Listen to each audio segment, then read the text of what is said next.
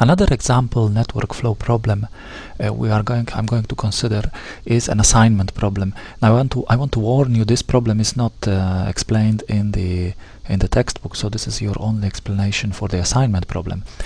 So an assignment problem is a problem in which we have in a classical version a number of workers that we want to assign a number of jobs to.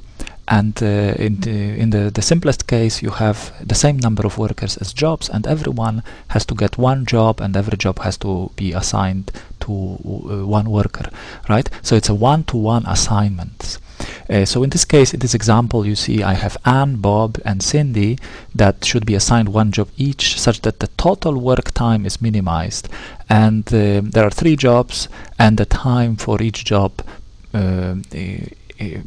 depending on which worker performs it is given in the table, right? So what you can see here is that Anne, if she's assigned job 1, she will take 21 hours, but if she's assigned job 2, takes 50 hours, and job 3, 40 hours. Now, I don't want you to start solving it by hand, I mean manually, but actually it's quite easy to solve this problem by hand. You can see if you try to assign this, you of course will try to assign those jobs to those workers that have low time, and very easy to solve this problem. I hope you realize this is just a small example. In a practical example, you might have 50 workers, 50 jobs, and then solution is not obvious, and using a model to solve it automatically and give us the lowest total work time is preferable.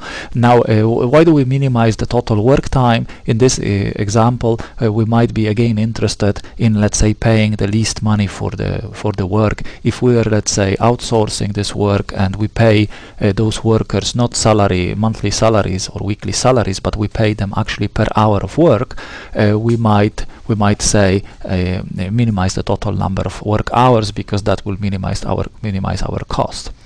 So the model here is very similar to, you'll see that actually there is a network flow structure here.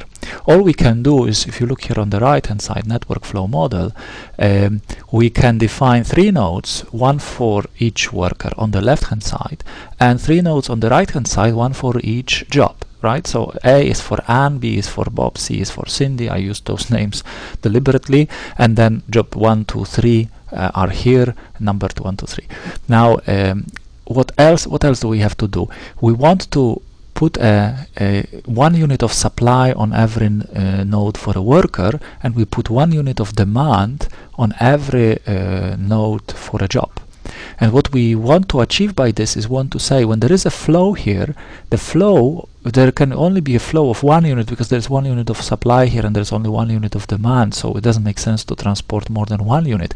When there is 1 unit of flow here, it means there is an assignment of job C to worker C, Cindy, to job 1, right? If there is no flow here, that means C is not assigned to job 1. So you can define decision variables as a number of workers assigned to jobs, right? Workers I assigned to job J will be defined by Xij, where I can be ABC and J can be 1, 2, 3.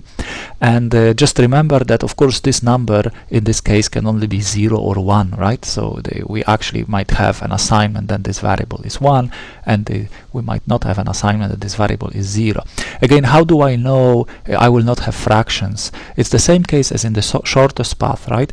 I will never have, let's say, half a unit flowing here and half a unit flowing here, because all the numbers in the constraints, as you will see, all the numbers in the constraints are integer, and in such a case, when you have a network flow model with integer numbers in constraints, optimal solution is always an integer point. So we will always send this 1 unit of supply on one of the arcs. There will be 1, 0, 0 solution, or 0, 1, 0, or 0, 0, 1. There's no other option. The optimal solution will always be integer in this case. So the model, if you write it, you want to minimize the total number of hours. That's just a sum product of those hours worked, and variables in this case are 0 or 1. So effectively that means, right, if there is 1 here, I count the 21 hours. If there is 0 here, no assignment, I don't count the 21 hours. 21 is multiplied by 0. We add all this and minimize. This is our objective. And then we have constraints, and for every node, right, again, we have 6 nodes, we have 6 constraints. node A, B, C, node 1, 2, 3. Right, 6 nodes, 6 constraints, and for every node we write, well, we could have written inflow minus outflow.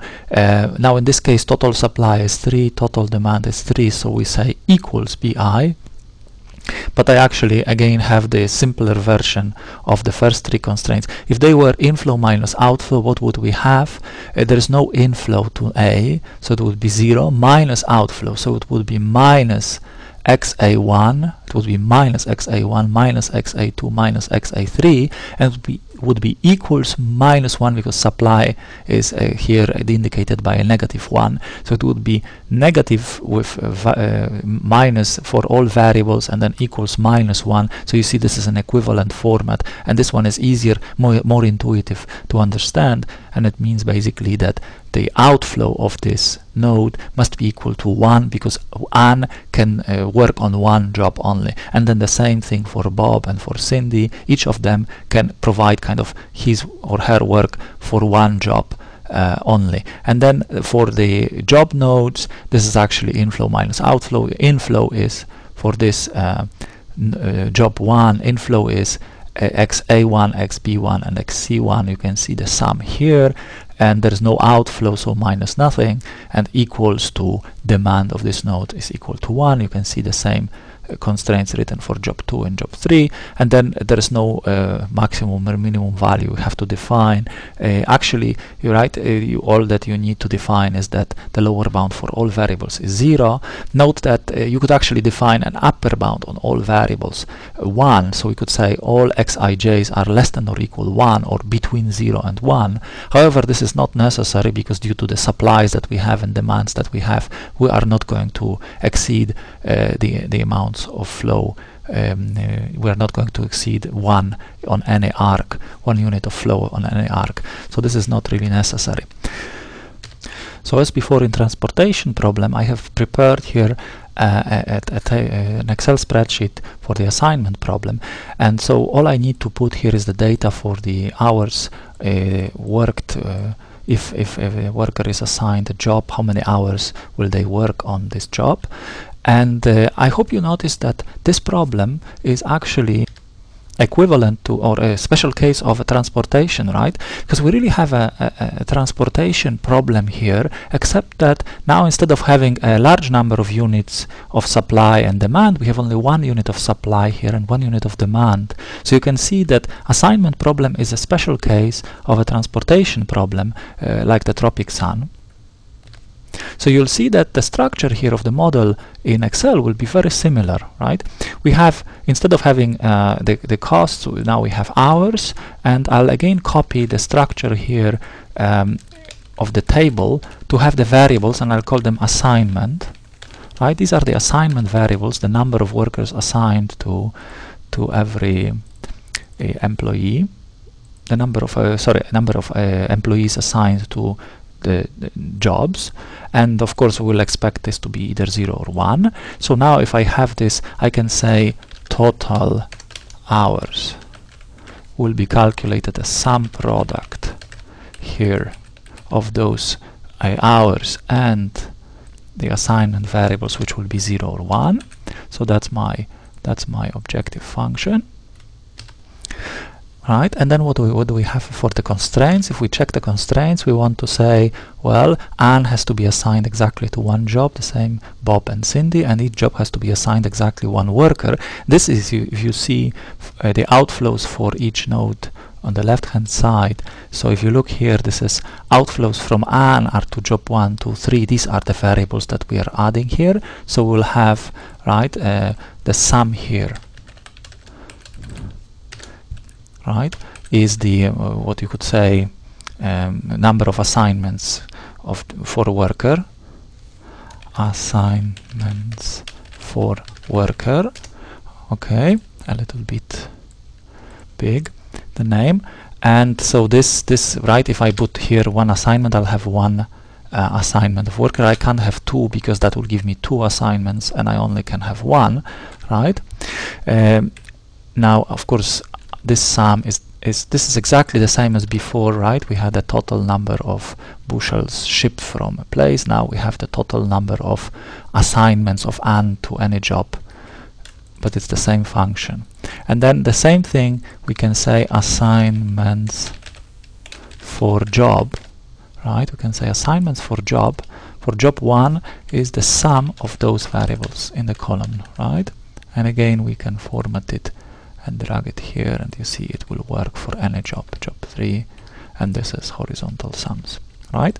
So all we now have to say is that those sums, all of them are equal to 1. Those sums are all of them equal to 1. Minimize the total hours, add the non-negativity. So I'll go to the solver, I'll say minimize total hours, minimize, don't forget to minimize. If you maximize, you'll get the most expensive assignment.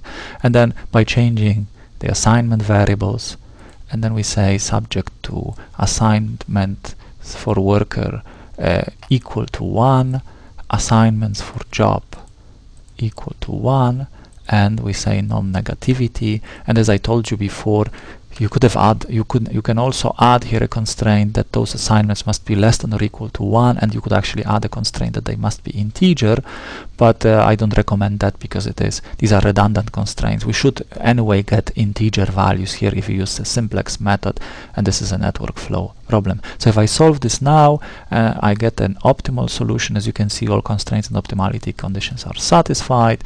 I click OK, and I can see the ones where I have 1. Let me clean this a little bit. I'll delete the zeros, right? Zeros, when I delete it will be clearer where the solution is. So if I delete the zeros, you can see this is 1, this is 1, this is 1, and that means Anne is assigned to job 1, Bob is assigned job 3, and Cindy is assigned to job 2. Some of you might have seen it because these are the lowest possible hours for Anne, Bob, and Cindy. It's not always so obvious, but this is an optimal solution. That was actually in this small example very obvious. So as you can see, assignment problem is a special case for the transportation problem. And this is an interesting thing because you see a network flow problem. When you have a network flow problem, we said transshipment is a network flow problem. Special case of it is transportation, and then special case of transportation is an assignment problem, and we just add additional restrictions on what the model can contain.